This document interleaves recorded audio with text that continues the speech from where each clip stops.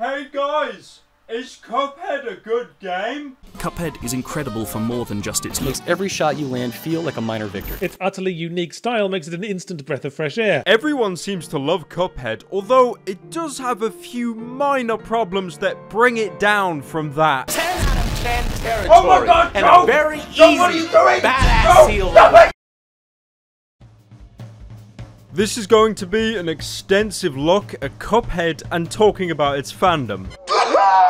Because of this, the video is going to be split into two separate parts. The first, reviewing the game itself, and the second part, reviewing the fandom, among other things. I was originally going to make these topics into two separate videos, but instead, I'll leave timestamps here, so you can jump straight to the part that you're most interested in. In short, this is where we bully the game, and this is where we bully children. Nope, not yet. You need to eat your greens before you get the pudding. Cuphead is extraordinary, and it feels like we only got it by the skin of our teeth. We made that by the skin of our teeth. Alright, that was a bit hyperbolic, but still, Cuphead is an amazing game. You'll come for the style and most probably stay for the substance, because I can safely say for the most part the gameplay of Cuphead matches up with the aesthetic. Gorgeously animated in homage to the downright hypnotically inducing animations of the 1930s. The game originally began development in 2010. Just to put in perspective how long ago that was, Ray William Johnson was the undeclared king of YouTube, and Bed Intruder was going viral. You don't have to come and confess. We're looking for you. We gon' find you. We gon' find you. Now, I know that 7 years doesn't sound like a lot, especially game development wise, because a lot of games that are held as classics today took even longer to craft. Welcome to Team Fortress 2. After 9 years in development, hopefully it will have been worth the wait. But my point is, games that continuously get delayed usually follow one of two roads. Firstly, the path of ascension, where your game becomes an instant classic, adored by many for its blend of atmosphere, non-linear storytelling, and breaking conventions to bring something new to the table. At this point, all you have to be worried about is people saying your game is too good and saying it's overrated.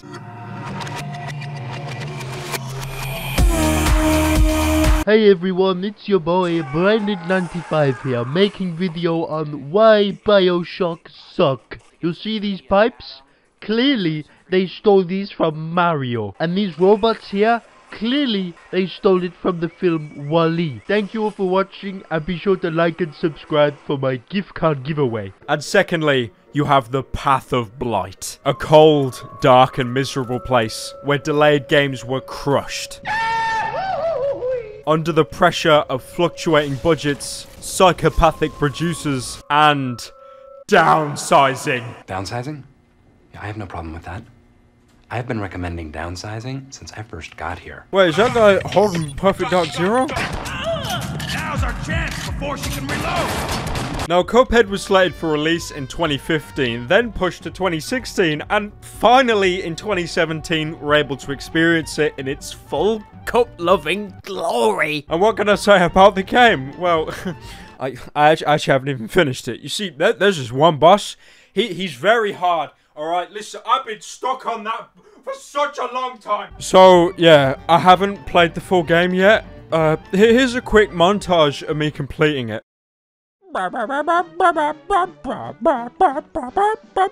Is that a human?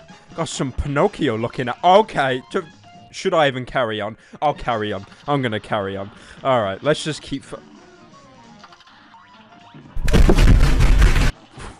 Jesus Christ, fuck. Run! Hey guys, it's Darkside Phil. Whoa, what is that? What is it? It's like a floating ass. Alright, it just died. I'm sure the wiki will give a very descriptive backstory. This ain't too hard to dodge, to be fair. Just keep moving in. Yeah, that wasn't even that hard to dodge. Okay. What the fuck? Why did it come from that direction? There was no indication. Oh my god. Oh my god. You guys remember that really gay music video from a couple years ago showing like the Twitter bird basically destroying society and ruining lives?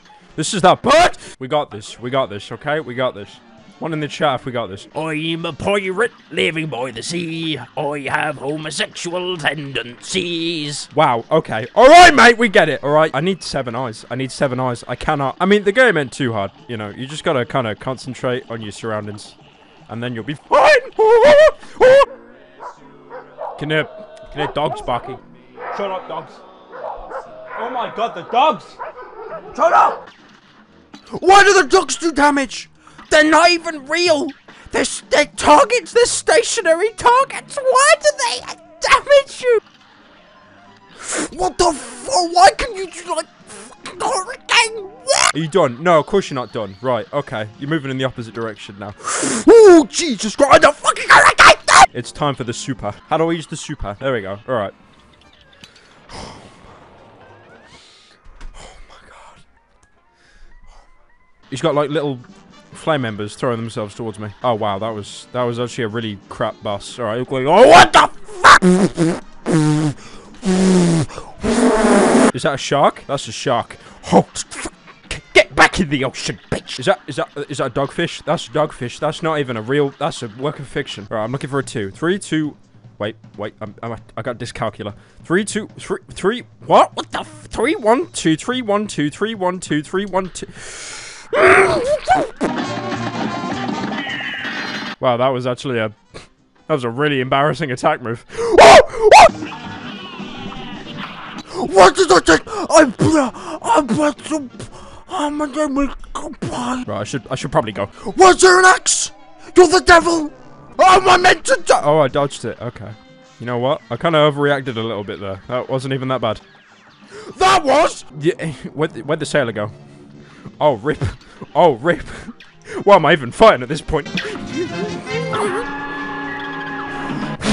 What? Why was I meant to avoid? Yeah, I'm gonna kill you. I'll kill you. I don't care.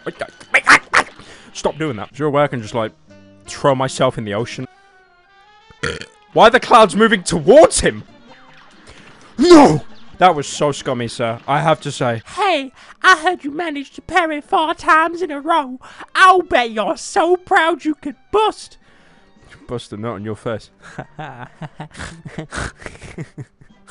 So let me just get rid of these things. There we go. Stop doing that! What? There's another face. Holy Jesus Christ! You ain't nothing, kid. You ain't nothing. You think you're something, but you nothing. You nothing. You ain't no You ain't no man. I am my own man. I got no problems with you, sir. How far was I?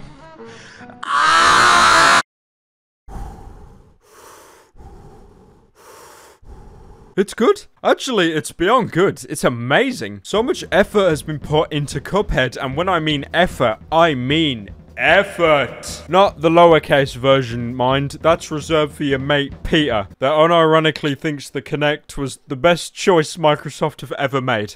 Because that thing in our hands, that thing that's evolved in our hands and got more and more complex and got more and more buttons, actually has been the biggest barrier. Because what we want to create is a connection to our worlds. And that's what I believe Natal does. What designers and what this industry does with Natal will change the landscape of games that we play. You know, Connect, I'll be honest, it was a disaster. It was a disaster, Ryan. Cuphead is a game crafted by people who cared about their product. The creators, Charid and Jad Moldenhauer. Wait, am I saying that right? Moldenhauer. Oh, hell yeah.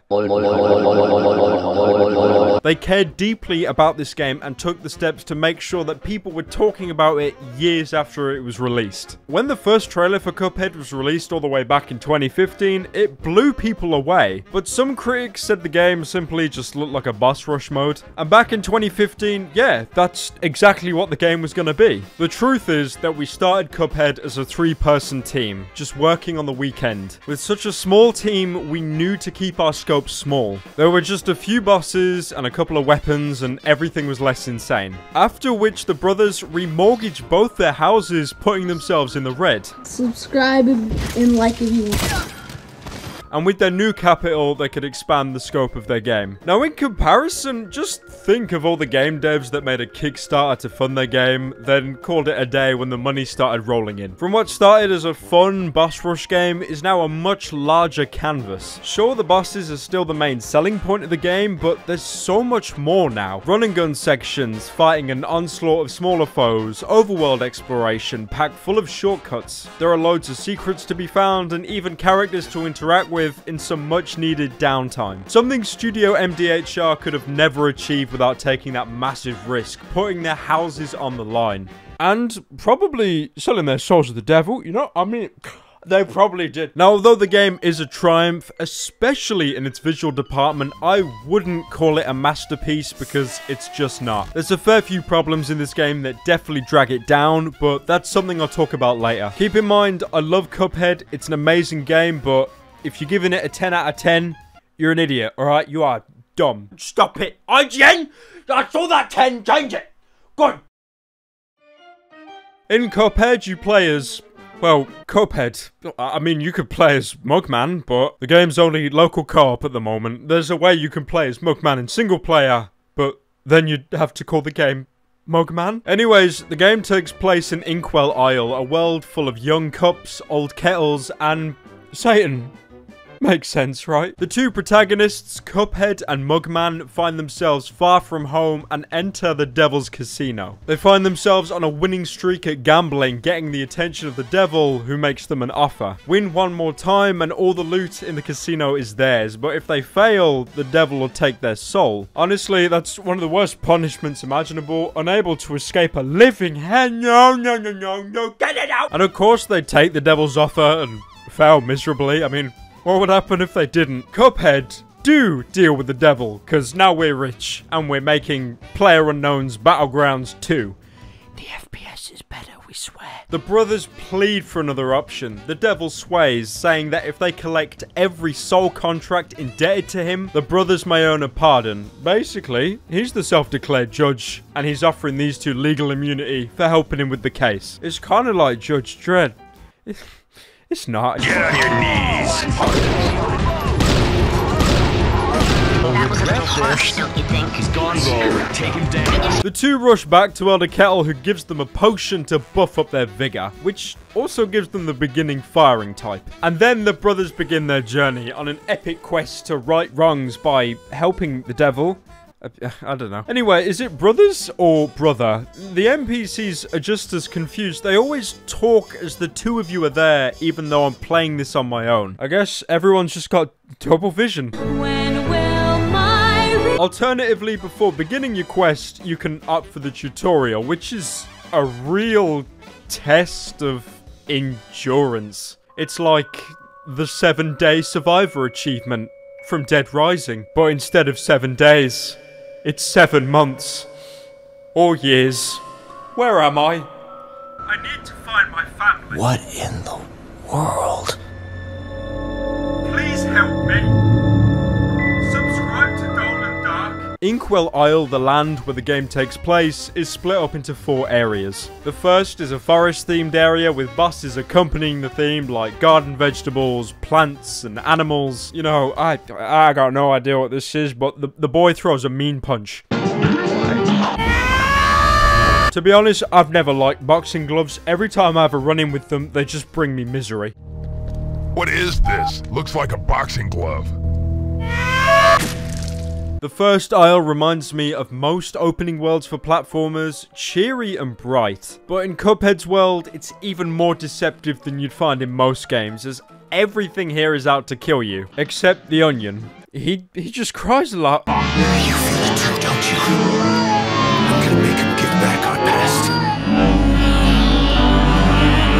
The second island's theme is more like a fair or carnival. It has bosses like clowns, eggs on toast, genies, and dragons. See guys, it's just like Dark Souls. They both have dragons. The third isle is more like a city with tall skyscrapers owned by bees, theater players run by psychotic killers, and a pirate living on the coastline. You know, the usual. Oh, did I mention Medusa as well? And the Iron Giant. Oh, and Majora's Mask. The only way to transition between each of these aisles is through the Die House, where you meet King Dice, who gives you an update on your progress. Also, just listen to that music. I'm Mr. King Dice. I'm the gamest in the land.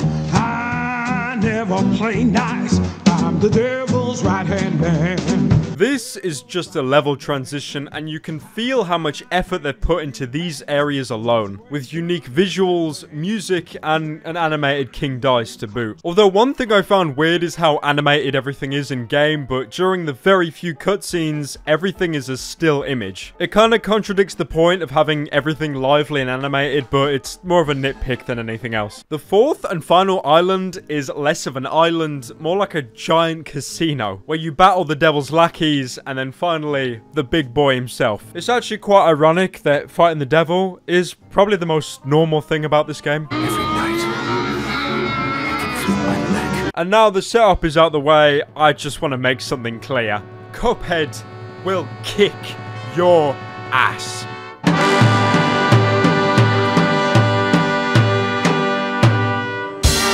I've drawn a chart of this game's difficulty, and I'd say it's at least 100% accurate. You're gonna die in this game. A lot. And Cuphead has mechanics put in place to alleviate the horrible pain of failure, and also to keep pushing you to make progress. Whether that's the progress bar being shown, motivating you to get up again and tackle that boss because you were just so close, the mocking message a boss gives you when you die, giving you that thirst for revenge just to shut him up. God, I just hate that onion! Or the fact each stage, except this one, is incredibly short, being just a few minutes long, so failure doesn't leave that lasting stain like an endurance boss fight. Every enemy, every projectile, every color of every enemy and every projectile has to be analyzed with pinpoint accuracy. And this is where the animation comes in and how it works so perfectly with the game. Cuphead's art style is heavily influenced by early 1900s cartoons, such as Fleischer Studios, Disney, and Ben 10.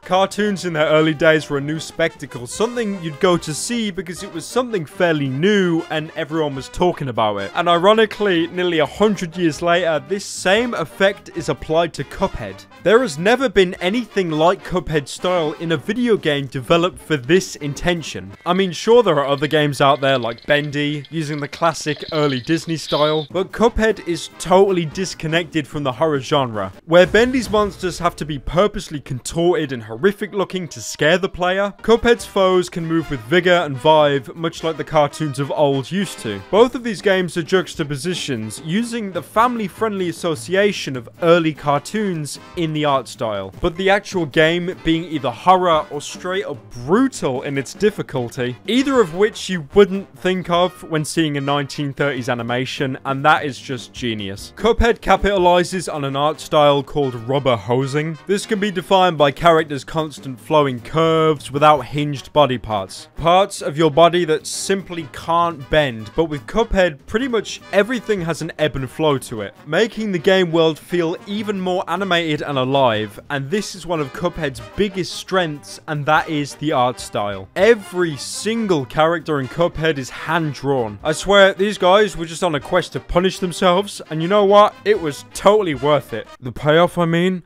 Not punishing yourself. That's bad. Oi, I put that down. Don't even oh my god. Everything in this game just jumps out at you. All of it's animated in 24 frames a second you'd see in traditional animation. Meanwhile, the game itself runs at a silky 60. It's this perfect bridge between old cartoons of the early 1900s and video game standards today. Keep in mind, each boss has multiple attacks and multiple phases with their own sets of attacks, meaning hundreds of frames are needed for each boss. Basically, being an animator sucks. Everything just pops in this game, especially the bosses, making bombastic animations, letting the player know if they're going to perform a telegraphed attack or moving to the next phase of their fight. Some of these moments are definitely better demonstrated than others though. I noticed myself taking damage multiple times because even though I was safe from enemy damage, I'd still get hit regardless. You can clearly tell how much they cared about the visuals of the game, also including all the little stuff as well. When browsing using the overworld map of the game, you can tell what can be interacted with and what can't, with boss areas sketched over multiple times to form a jiggling animation loop, giving the areas clear definition from the rest of the watercolor painted background. Even at the end of the game, after collecting all the soul contracts, you have the choice of joining the devil, a totally defunct choice that you know will undo all the progress you made to get here, but the choice is still there. By the way, I did pick this option first, and no, it doesn't delete your save like some people are saying. It just plays the credits with a sadder tone, hammering that stupid choice you made, then puts you right back outside the devil's house, giving you another option to fight him and conclude the game proper. It's just nice to see that the guys at Studio MDHR put in all this effort into the smaller stuff that most people wouldn't even notice on their first run. I mean, look at this turtle for instance. He's on the dock and most players would approach him from the left because it's the most simple and there's no point walking on a bridge that goes nowhere just to talk to the guy. I tried going on his right side, expecting him to look again on the left, like he dropped his glasses or something, but instead he actually turned his head to look at me, even though I'm sure next to no players would approach him from this angle. Wait, hold up a second. What was I talking about again?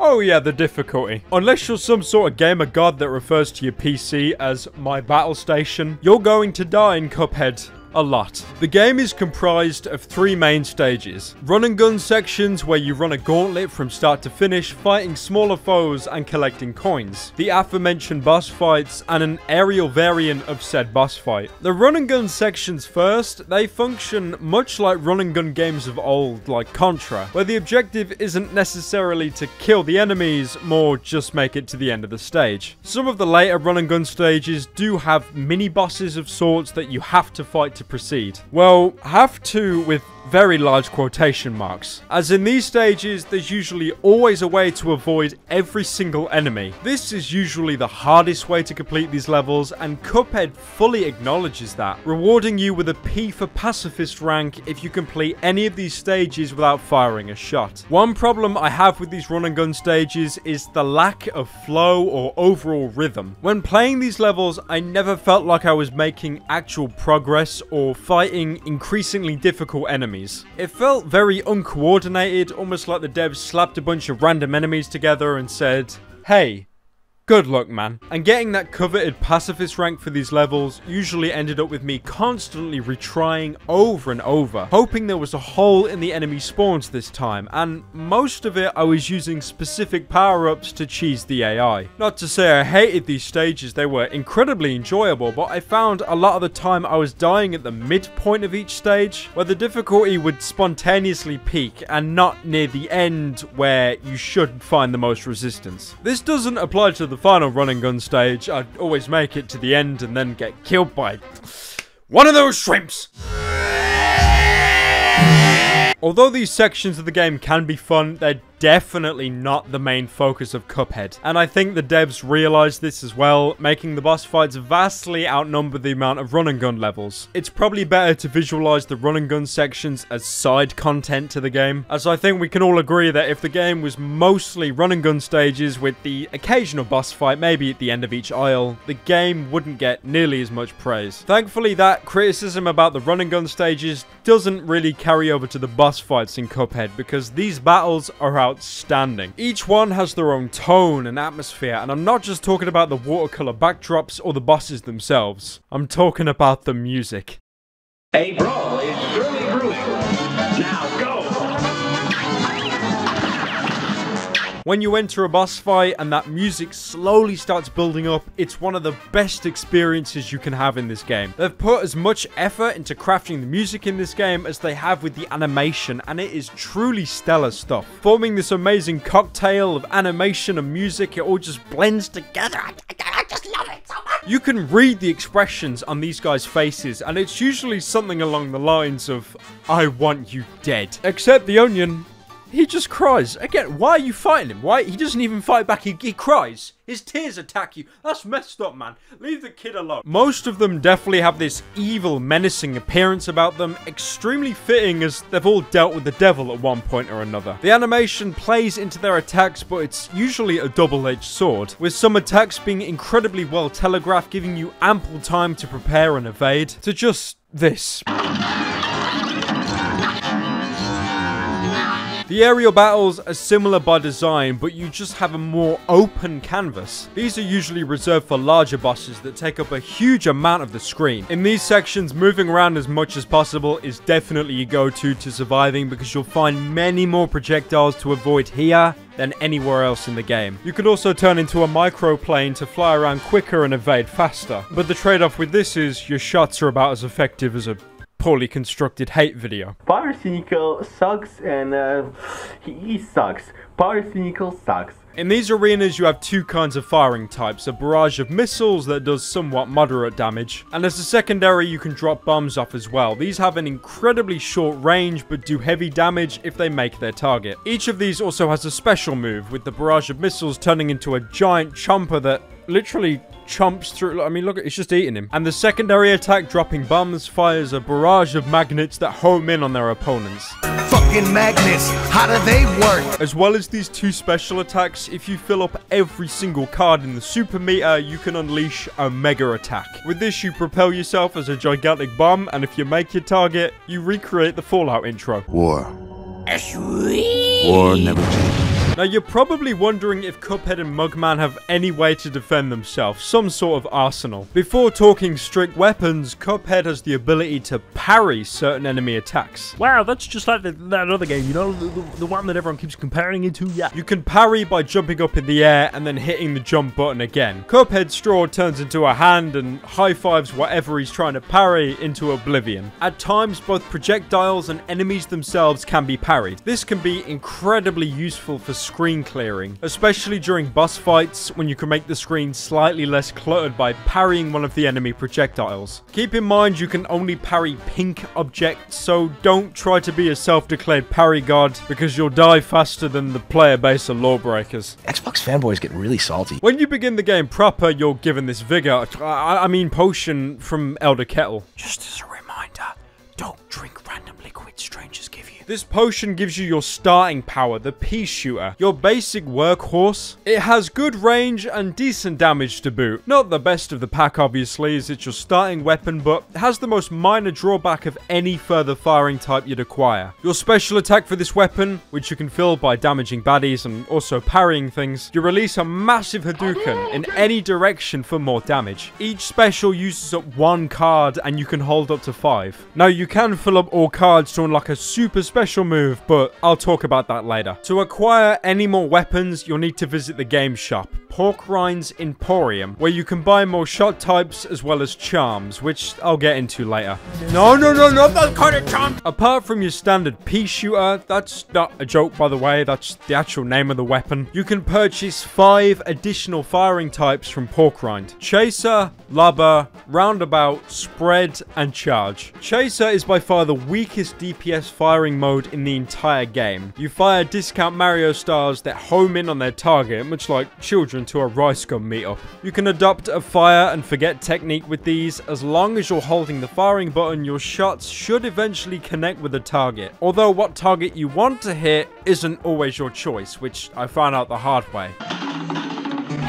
This is definitely the firing type for helping people struggling with certain levels or bosses. As you don't need to concentrate on hitting your enemies as much, you can then dedicate your massive intelligence to platforming and avoiding enemy projectiles. To further back this up, the special attack of the Chaser rounds forms a protective barrier around the player, helping them to prevent taking further damage. Lava is up next, and quite a weird ammo type. You toss a large ball that bounces a couple feet before exploding. The range of these is complete garbage, but on the other hand, these shots do above average damage. The special attack for these is just throwing a larger version. That's it really. I mean, if it helps, you could imagine they're basketballs and your Fresh Prince. Now this is a story all about how my life got flipped, turned upside down, and I'd like to take a minute, just sit right there. I'll tell you how I became the prince of a town called Bel Air. Now let's take a trip down under, mates, because our next firing type is Roundabout. With this potion, you're firing boomerangs at the baddies, dealing average damage like an undercooked shrimp at the barbie. But here's the catch, mate. If you're firing towards, your shots will retreat faster than the Germans retreated from Stalingrad. But if you fire backwards, then your shots will fly towards your foes. Puts you at a bit of a disadvantage, but it is great for foes you gotta run away from, so you can put the focus on platforming and the boomerangs can focus on the killing. You know what I mean, mate? I'm never doing that again. I'm so sorry. Oh, I'm so sorry. And now for our final two shots and my personal favorites. Spread and charge. I just love them so much. Spread works much like a shotgun. No, not that kind of shotgun. You guys remember frag rounds from Battlefield 3? Before the patch? Oh my god!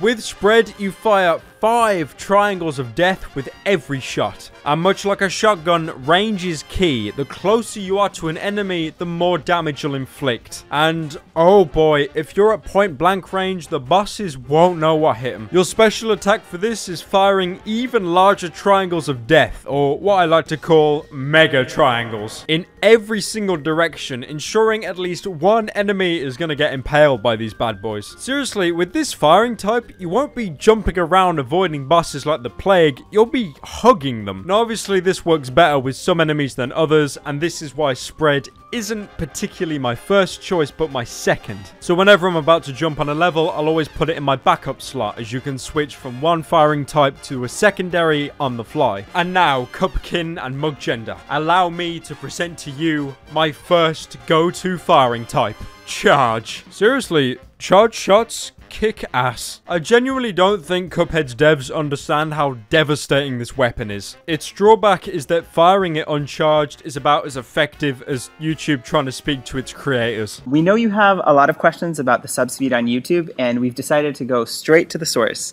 Zinzi is the product manager on... But oh boy, when you charge this baby, it does immense damage. Here's a quick example of how effective it is. I was stuck on the matchstick boss. I died about 20 times. Just never able to kill the thing, and then I switched to charge shots. Killed him first try. Now obviously charge shots aren't perfect during smaller waves of enemies, most frequently found in the run and gun stages. Enemies usually die in one shot anyway, so it's kind of a waste. So what I usually do is combine spread and charge, so I could dominate pretty much any playing field. I don't know whether it was just my playstyle, but once I had the combo of spread and charge, I never felt the need to change up my shot types. They all just seemed totally inferior compared to the raw damage charge shots and spread can do. And I never felt that the charge up time or the limited range was a problem for me. That moment when I beat matchstick with my charge shots after failing so many times with other firing modes was an amazing one. Like I put the final piece in a puzzle, and I just wish I had more moments like that. When a boss was decimating me over and over, and switching to an ammo type I barely used gave me a massive upper hand during the fight. Not turning the boss into a cakewalk, mind you, but making you feel like you're having more of an impact than your last attempt. As well as shot types, Porcrine also sells charms. These are basically the game's perks. Sometimes even giving you unique attacks. You can only equip one of these at any time. Heart gives you an extra hit point of damage, but reduces your overall damage output by 5%. Twin Heart doubles the previous, giving you 2 additional hit points, meaning you can take up to 5 hits in the field before going down, but your damage is reduced by 10%. A lot of people refer to the hearts as the noob trap,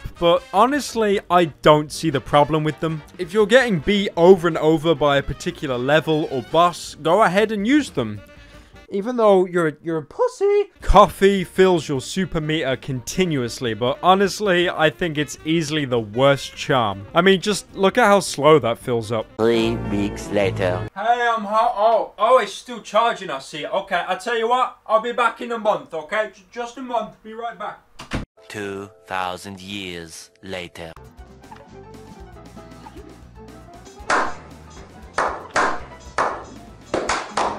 You also have 2 charms that directly affect your parry attack. Sugar and Whetstone. Sugar automatically does a parry for you when you jump and make contact with anything parryable. Again, I didn't find much use for this charm. There was only 2 levels in the entire game where I found it useful. The Phantom Express, where the entire fight takes place on this platform. You need to continuously move it by parrying these valves to avoid enemy attacks. and the King Dice boss fight, where you parry this dice to decide what part of the board you progress to. I'll talk about him later. The Whetstone charm is actually quite useful, turning your parry attack into an axe, meaning that most enemies can be parried even if they're not the usual pink. This is most helpful if you need some airtime riding on enemies to avoid others below. So I wouldn't really use this outside run and gun stages, as enemy projectiles still can't be parried, making it pretty much useless on boss fights. You can still technically use it on bosses, but there's not really much point. The damage is quite minute, and it will usually end up with you taking a hit in return. Now we've got one more charm, and this is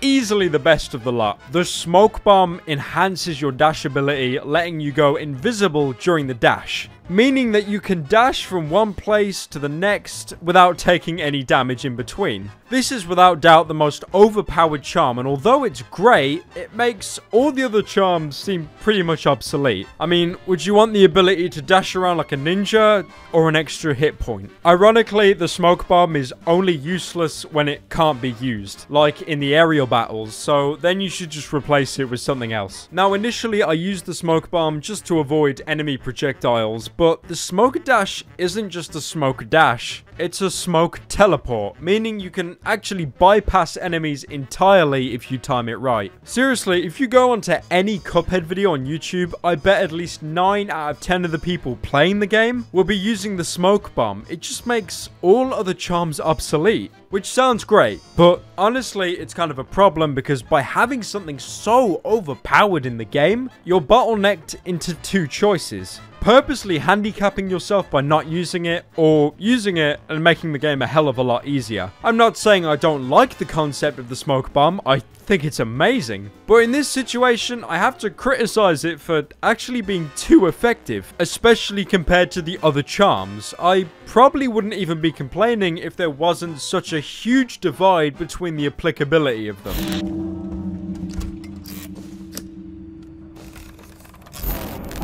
Perfect organism.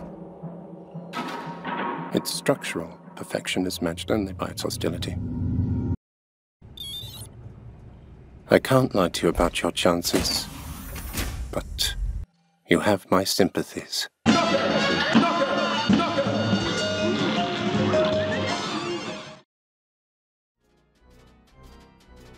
And finally, the top of Cuphead's catalogue of weapons, we have the supers. Supers are special attacks that can be found throughout each world of Cuphead. They can't be bought from shops, however. You'll need to seek out these mausoleums, and inside you'll have to stop ghosts from destroying this chalice. If you didn't pick up already, these ghosts are invulnerable to damage because, you know, you can't kill ghosts. So the next best thing is to parry them into oblivion. Once all the ghosts are defeated, the chalice will reward you with a super. There are 3 different super arts you can acquire in the game: Energy Beam, Invincibility, and Giant Ghost. Each of these can be used in-game once you max out the super meter, which means filling all 5 of these cards. With Energy Beam, you fire out all your milky goodness onto the enemy in a focused, direct attack that deals a ton of damage.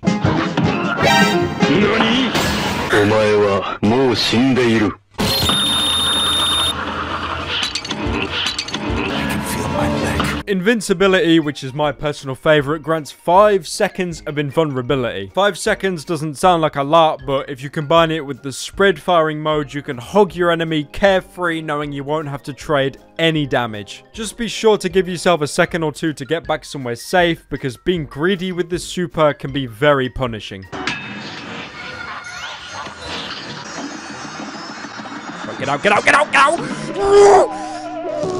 The final super art, Giant Ghost, I never really used too often. I found it more cumbersome than other supers. Makes sense, it's the last one you unlock canonically, but still, I found it more trouble than it was worth. When activated, you form a buff boy ghost version of yourself that spins around, dealing damage to anything it comes in contact with. The problem is, the ghost doesn't control itself. You do. It's controlled by the player. If you move left, the ghost moves left. Right makes the ghost go right, and so on. But let's say you move to the right and remain stationary. The ghost won't stop. It'll keep moving until he disappears off screen, where I assume Bill Murray catches him.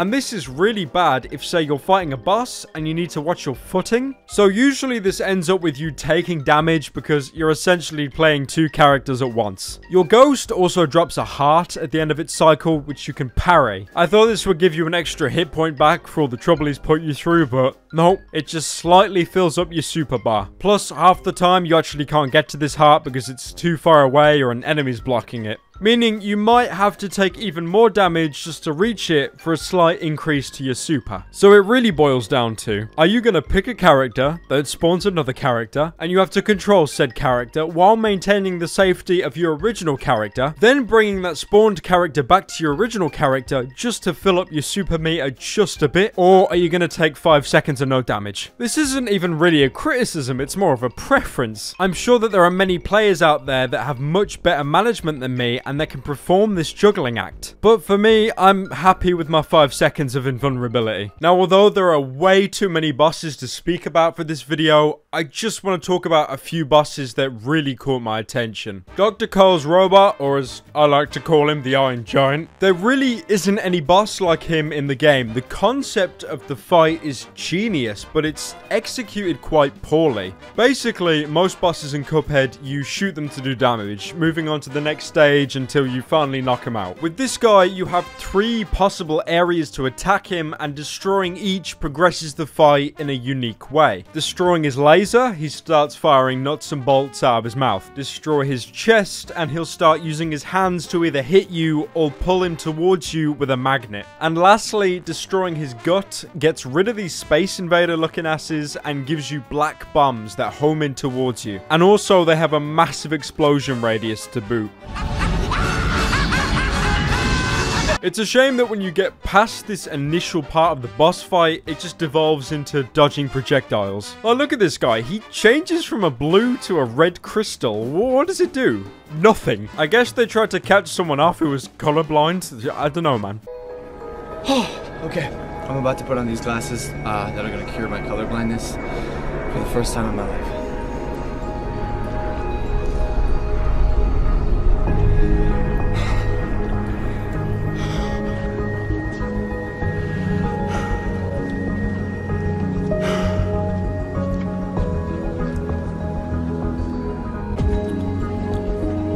Unbelievable. Grim Matchstick is another fantastic boss, but definitely more style over substance. This is the first boss you fight canonically on moving platforms where there's no ground below, and this brings an extra level of difficulty into the game. Some of that difficulty is straight up unfair, but that's something I'll talk about later on. Going from chasing him and being the hunter, for him to pull a complete 180 chasing you, making you the hunted, is just great. Not to mention when he enters his final stage, just when you think you've killed him waiting for that knockout prompt to appear on screen, then he just grows stronger, with the background taking a tonal shift as well. It's great stuff. I'm probably overreading this fight a bit too much, but I do have this boss ingrained into my head, as I'm sure it's the one I died the most to, giving me that special love-hate relationship towards him. One problem I had with this fight was the fireball attack on its final stage. Unlike most projectiles, you can actually fire at this thing, destroying it, splitting it up into 4 separate shots. But they can sometimes delay or not just register your hit at all, meaning you destroy them but still take the damage. Maria is also one to mention. Her fight is varied with a lot of cool mechanics. She has a tendency to indirectly damage the player using the environment to her advantage, in this case, the ocean itself. God, I bet she gives good zuck.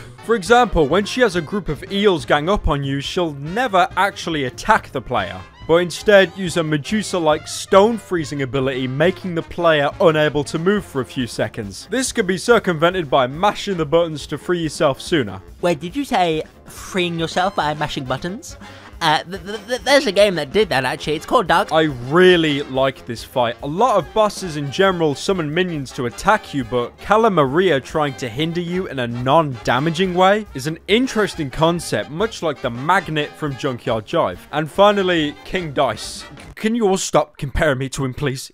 It's not funny at this point. This boss was definitely an experiment, and I'm fairly happy with the results. You're put on a gambling table, and King Dice hands you a die that you have to parry to land on either 1, 2, or 3. Looking at the board, you have spaces where you fight bosses, save spaces as well, and start over. Each of the bosses you fight here are accompanied by these beautiful backdrops, changing as the fight goes on. Keep in mind, these aren't really bosses, more like boss juniors. That's somewhere in between an actual boss and a mini-boss. They have somewhat similar health to a boss, but their attacks are much more avoidable. This is basically an endurance run, trying to get to the end of the board to beat King Dice. Each of these boss battles, including King Dice, are nothing of note. Seriously, this fight is just parrying at the right time, and even that can be cheesed. But combining this entire collection of bosses into one stage is fantastic. Keeping in mind, if you die at any point on this board, you gotta start all the way over. There's no checkpoints, raising the tension, and you finally feel like you're making that climb of progression. The progression I talked about earlier, and I wish the game had more moments like this when you finally beat the guy and you feel like you've just climbed a mountain. You know when Samurai Jack finally killed a coup? That's at least 75% of what this felt like to me. Oh no. You're probably wondering when I'm going to bring up the Devil's Fight, the climactic end of the game. I'm not. The boss is actually fairly underwhelming. Not a bad boss fight, but it's basically a bar of chocolate someone's already taken a bite out of.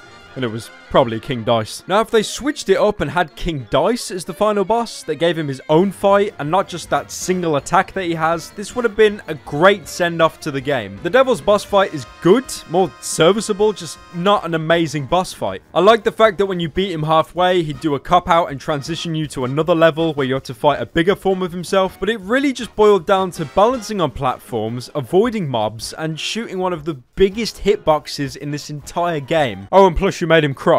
It's probably because you beat up that onion. Overall, I love the bosses in this game. Some definitely work better than others though. But I never felt two bosses looked the same. They all brought their own flair to the fight. Sure, some enemies do have attack patterns that are extremely similar, but that's worthy of a pass when each is so memorable and distinguished. Each of the boss battles can be played in one of two difficulties, simple and regular. Simple is, what the name suggests, a simplified version of the boss fight. It will usually skip an entire stage of the boss fight, cutting the time to beat it in half. I don't suggest playing the game through simple difficulty because you won't get the full experience, and the game does actually cut you off near the end, making you unable to complete the game unless you play the rest in at least regular. I know a lot of people have complained about this as well. It's essentially what they used to do in old games, where you completed a part of the game on an easier difficulty and it refused to let you pass. This is an incredibly common trope in old games. I could see why people would complain, but honestly, I think you just gotta put your big boy pants on and tackle it on regular.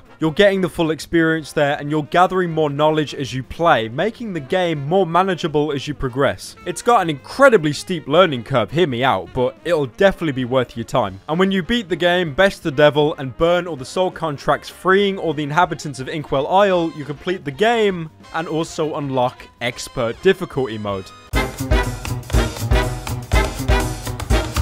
Bosses here move much faster. Sometimes they even have unique attack animations not seen before. As previously playing through the game, you could only get up to an A rank, which levels the game out to 100%. I actually thought 100% was the highest rating you could get, but then when I checked my data screen and saw that I was over 100%, I realized what I had to do. It's really nice that even though you complete the game, there's still more stuff to do, pushing those completionists to their capacity. Well, listen here, mate. I got all the achievements in Dark Souls 3, and the orange box. They're the only two games I need to 100%, alright? Now, although I love Cuphead to bits, there is something I wanted to talk about. Something dark. Unspeakable. The RNG system. Straight up, Cuphead has a horrible RNG system. This essentially means that enemy placement, enemy attacks, and even the platforms you balance yourself on are pretty much random. Sure, there's some consistency. You're not launching a Minecraft world and hoping for the idyllic world you dreamed of. Pretty much every game has RNG to some extent, and that's totally fine. It's a necessity in the video game industry. In Worms, a timed explosive may or may not go off. That's because of RNG. Sometimes an enemy may miss their shot on you. That's because of RNG. A boss may do one attack instead of another. another. That's because of RNG. On the soft side, RNG changes up the playing field, leaving you wondering what the next move will be. But on the harder end, it's black and white between you getting your attack or being killed. As a rule of thumb, usually the harder a game is, the more polished an RNG system needs to be. In a shooter where you can soak up damage like a sponge and health is either auto-regenerating or close by, RNG isn't as focused on because who cares if you can take a few shots when you could basically get the health back seconds later. Compare that to a game like, yeah, and I'm so sorry for doing this,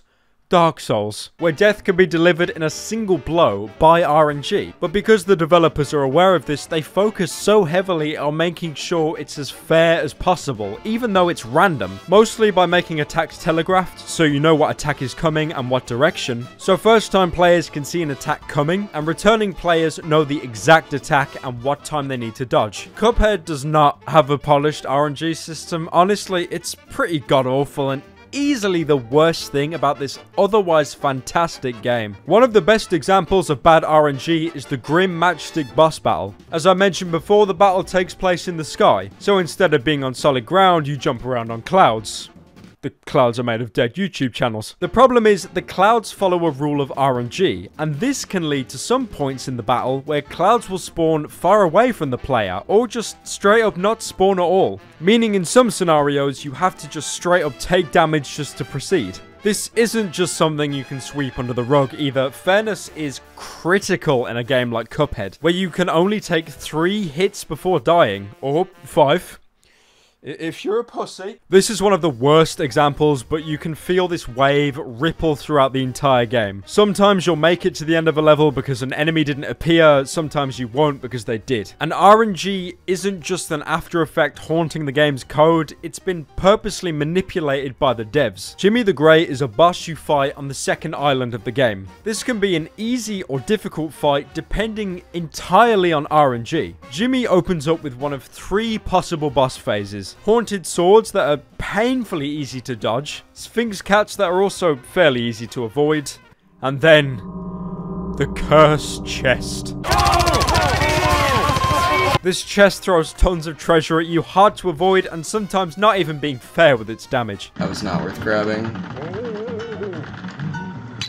What the fuck was that? Now, if all 3 of these opening attacks were similar in difficulty, there wouldn't be a problem. But they're not. You have 2 easy opening attacks and then a difficult one. This isn't the only boss either. Right next to Jimmy's arena is Baroness von Bonbon. But before you fight her and the diabetic child of Monster House, you have to take on 3 out of 4 possible mini-bosses just to be able to fight her. This can either be a jawbreaker, candy corn, waffle, cupcake, or a gumball machine. The jawbreaker is painfully easy. It follows you in a slow pattern, making it easy to avoid. On top of that, the death animation is the longest by far, giving you the most time to take a breather before the next stage. The candy corn is a step up, following a pattern of hugging the edges of the screen, then transitioning in the middle, all while spitting out smaller corn, or as I like to call them, candy children. They float up to the top of the screen. Again, not too difficult, but definitely requires more attention. The waffle flies around quickly in a circular motion. On top of that as well, he'll explode, sending 8 pieces of waffle to each side of the screen. A lot of attention is needed for these attacks. The cupcake will jump and land, leaving behind a wave of icing in either direction, taking up a huge amount of the arena. And finally, the gumball machine. Even though he only takes up a small section of the area, he spews out gumballs continuously, needing your full attention, as if any of these makes contact with you, you'll take damage. Now, the problem isn't with the bosses alone, but the fact that they're subject to the RNG system, meaning there is an equal chance that any of these mini-bosses will spawn at once in the 3 boss slots available before you take on Baroness von Bonbon. And that isn't even the problem. It's a good system that encourages replayability. The problem is with every mini-boss defeated, the screen becomes more cluttered. Killed the jawbreaker? Well, out comes the gumball machine, and also tiny jelly beans because you just progress to the next stage of the fight. Killed the gumball machine. Well, here comes the waffle with more jelly beans, and as well, we'll throw in the Baroness herself firing at you. Bet you wish you had that jawbreaker to fight now, right? It's actually reached the point where speedrunners cheese the game by reloading a level if they didn't get the opening stage they wanted. Restarting levels because they're fighting an early boss or difficult attack pattern too early. Now, I know a lot of people are going to say, that good. But this isn't the case of learning the attacks, even getting a better firing mode or charm. With this boss, you're a total victim to the RNG system, and it can be easy or hard depending on total luck. When I got the top ranks on some bosses and P for pacifist in the run and gun sections, a lot of the time I didn't feel congratulated. I just felt that I got off lucky, that the algorithm was in my favor, which really defeats the point of taking on such a high challenge. Now, I just want to say again, I love Cuphead. I think it's a very important game that should be remembered for years to come. I know it kind of looks like I'm pummeling the game right now over very minor stuff, but a lot of people seem to overlook these glaring flaws, mainly because they're too busy focusing on the fantastic art style and music. And hey buddy, I totally agree with you. The music is fantastic. How I was listening to it while editing this video, and the art style is reviving something old and bringing it into the new generation, a move that I totally respect. And ironically, it's actually got me hooked on some 30s cartoons right now. But if a game has a problem, it needs to be addressed, no matter how amazing its presentation is. Cuphead as a character is incredibly responsive, and for the most part, every death felt like it was my own fault, not the game's. And after beating the game, I had this huge dumbass smile on my face because I wanted to go back and get the S ranks. I want to master the game and all its bosses, and that hook of replayability is getting increasingly rare. So for Cuphead to drag me back is just astounding. If you really want to enjoy Cuphead, I'd suggest playing each level at least 3 times. The first time to get an overall feel for the level or the boss. The second to precisely learn every enemy's attack patterns or the boss's attack patterns. And third to not focus on surviving, but the level itself, how it's animated, and how the backgrounds contrast with it. I know I'm sounding like an art house boy right now, but I didn't even realize how well these guys were animated until watching the footage back after recording, because I was too busy focusing on surviving. I was also pleasantly surprised to see the Unity logo at the end of the game's credits like it was some kind of reverse joke. Hear me out, the Unity engine is a great tool. It's created games like Superheart, Hearthstone, and Kerbal Space Program. But because of its easy accessibility, loads of people have opened up their own chum buckets, spewing out constant garbage. The game isn't even theirs. They'll just buy a bunch of random game assets and stick them in the game, hoping to turn a profit. And because of this reason, Unity has a lot of bad association towards it, but it's really nice to see a game like Cuphead rise from the rubble, giving Unity a lot of that much needed respect back. Also, after watching this video, please go onto Studio MDHR's YouTube channel and just look at the animation process for this game. Or even the music. It will make you empathize with the talent put into this game. These people cared deeply about their craft.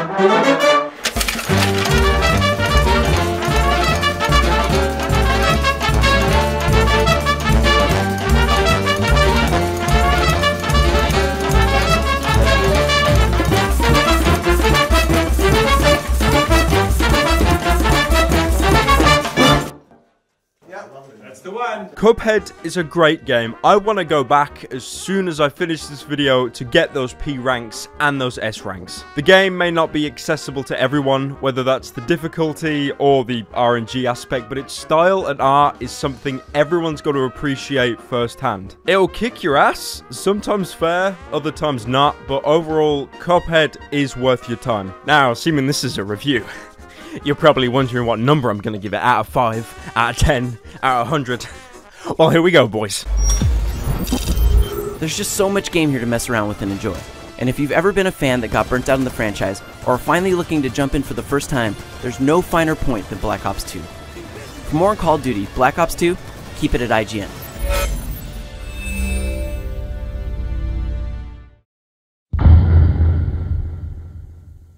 Now, I know what you're all thinking. Is the Cuphead fandom worse than the Rick and Morty fandom? Hey! AIDS! There seems to be this trend of video games becoming extremely successful, and its success usually cultivates a massive following. And as we all know, the larger the following, the larger the sum of all of its parts. And now cupsonas seem to be a thing. Don't you just love people?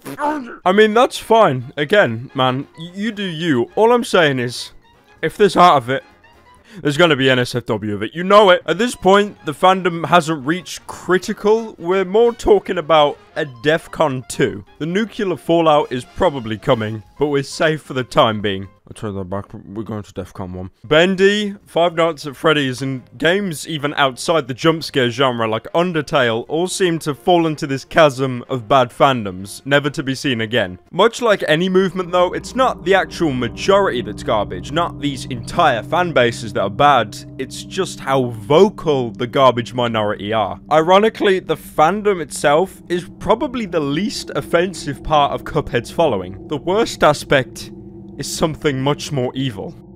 The mainstream. Imagine a world where you couldn't finish a sentence without adding an emoji. That, my friends, is the mainstream. And from the mainstream comes hype culture, the ability to make a game popular and slam it down pretty much within the same day. Remember No Man's Sky? How much hype that game got, even though Sean Murray was more dishonest than Patches. Will you be able to play with your friends? Yeah. Can you grief other players? A little bit. Now, even though No Man's Sky was a bad game, or at least incredibly mismarketed and misled by Sean Murray, the hype around the game brought it all the way up into the heavens with praise. Now, obviously, the main difference is here, Cuphead is actually a good, competent game. It wasn't mismarketed with a man telling fallacies every second sentence. But hype culture as a whole has that ability to turn a bunch of adoring fans into people non-stop complaining about a game, because they were blinded by its magnificence to begin with, then slowly realizing the cracks the game has. I do like this game, Cuphead, but I just think it's a bit overrated. Alright. I did give it a 10 out of 10, you see. Alright. Yes, a glowing review on Steam saying it's the best game of our generation. So now I'm going to give it a negative review because it led me astray, you see. Well, you do realise you are dense, right? No, the game lied to me. It blinded me, you see. Well, why not just write another review when you're actually honest about the game's criticisms? No, that would be dishonest. But by the way, have you seen my cupsona? Her name's Chanquantel. Their pronouns are mug and cup. Going back to the review section, this is why I was so critical of the game. Because a lot of people seem to be blinded by Cuphead's amazing art style and music, ignoring the real problems with the game mechanically. So I'll boil it down to the No Man's Sky effect with the amazing clique of video game journalists rushing to make articles saying, The game wasn't what we thought it was. Or Cuphead was overrated? Using weasel sentences like, some could have said, or people have said. You've probably noticed the little Dark Souls references I've sprinkled across this video. That's because these same people compare Dark Souls to everything. Everything is the X of Dark Souls. Super Mario Odyssey is the platformer of Dark Souls. B-Movie is the movie of Dark Souls. Dark Souls is the Dark Souls of Dark Souls. Sometimes you have to kill the monsters. Moving away from the external stuff, the devs themselves can accidentally cast themselves into the exact same pit, and that is called fan servicing. Games like FNAF weren't ruined by the mainstream alone, it was the negligence from the developer's own part. A negligence to change anything and just keep churning out the same stuff over and over to pander to the masses. Nothing's wrong with capitalizing on a niche, hear me out. Pretty much every YouTuber on this site that has a series title go viral will then try to replicate said title in future videos, hoping to bring some consistent views to the channel. But it's that haphazard attitude of just riding the wave without actually trying to control it. It's an easy game to start, but incredibly difficult to maintain. There's usually this narrative bridge where a game's story and overall universe is shaped by the developers, and when it crosses that bridge, It stops being led by the developers and more by the fanbase. Which isn't a bad thing. There are many games with purposely vague lore, making the player base read into it and interpret it in their own way, with breadcrumbs left around as either notes or audio recordings. Now thankfully Cuphead doesn't have this narrative. It's a simple game where you beat bosses and get to the end. And the self-awareness the game has with this concept and its art style, it's like you're playing a Saturday morning cartoon. So thankfully I think this game is safe from channels trying to make mountains out of a molehill, because that's really not the point of this game. That should be left to games that want to be interpreted, that ask you to interpret them, games that are vague on purpose. Cuphead is fun, the characters are fun, the gameplay is fun, the whole game is fun. It doesn't have this complex lore or narrative that needs to be interpreted. Honestly, Cuphead is a whole experience. It doesn't even really need a sequel, even though it probably will because of the amount of copies it sold. The game has a beginning and it has an end. It's incredibly conclusive. And if you want more than that, then there's more to explore and look around on the aisle. I'm sure there's some ranks that you've missed. We don't want to know the link between Cuphead and Dark... Oh, God, he's gonna do it. He's gonna do it. I swear to God, he's gonna do it. No, I don't want to go on a White Knight rampage, but in short, form your own opinions. Experience the game for yourself. If you think it's a great game, power to you. If you think it's a bad game, be vocal about your opinions, but be sure you know what you're saying and you've done proper research. But one thing is a fact, Studio MDHR put their heart and soul into this game, and it has paid off. And for that, they have my full respect, because these are clearly people that, even though it was a painstaking process, they enjoyed it nonetheless. We want Cuphead to age like a fine wine, something to remember about video games and how style can stand out. Not Alex Jones going on about how Cuphead has infected the minds of the youth, even though that'd be pretty funny. Scanning, control, manipulate scientific data, take over, blast, control, world government, shut down infrastructure, ship everything to China. Just look at this person. Thank you for making it to the end of this video. In all honesty, it's probably about 30 of you, as I'm sure half the people didn't even click on this video because they saw the length, and the other half clicked off within the first minute because it wasn't about Jake Paul. And if you're wondering about my mic quality, I'm recording this segment with an Xbox Live headset. I forgot to record an outro, and I've packed my mic away, so I thought I'd just whip this thing out because I really care about the quality of my content. Now, you're probably wondering why I was gone for a month. This is the longest time I haven't uploaded. A lot of people have had their own game theories, the majority of them saying that I am chronically depressed. Now, although that may be true, that isn't the reason why I haven't uploaded for the past month. I've been incredibly busy, and on top of that as well, I've been kind of stuck in a creative rut. This is what happened with my Petscop video. I make content and then I get really bored of my content. So at that point, you've got one of two choices. Keep making the same content until it becomes even more redundant and you genuinely want to off yourself, or you take a step back, take a breather, and then come back with something new and fresh. Now, I'm not saying this video is the second coming of Christ. In fact, there's probably a lot of things wrong with this video. The pacing wasn't the best, and I'm very sure I overcomplicated some parts of the game while completely neglecting other parts. But please keep in mind, this is my very first review of a game. I have never reviewed a game in my entire life. So with that being said, I hope you enjoyed it. I didn't want to just make a quick little IGN 5-minute review and then give it a 9 or 10 out of 10 at the end of the video. I really wanted to dedicate this video looking into the game itself, its mechanics, and what I enjoyed and what I didn't. A lot of this is thanks to Shami, a very good friend of mine, and he makes incredible game reviews that are also very in-depth, definitely better than mine. So if you enjoyed this video even just a little bit, be sure to check out his channel as well. They'll be a lot better paced. They won't talk about...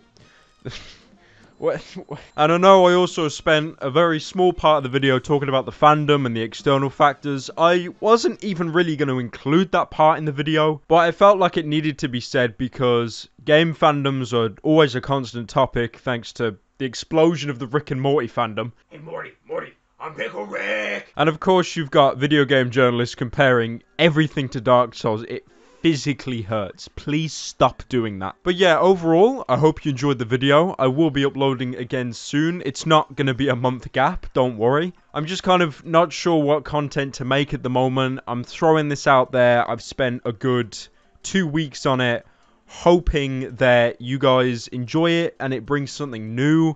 And if it's enjoyed to an extent, I could definitely make content like this in the future, because although this was definitely incredibly intensive and stressful to make, I'm mostly happy with the end result, and hopefully you are as well. So yeah, that's the end of the video. I'm not sure how to conclude it, so I'm just gonna read a Max Payne quote. They were all dead.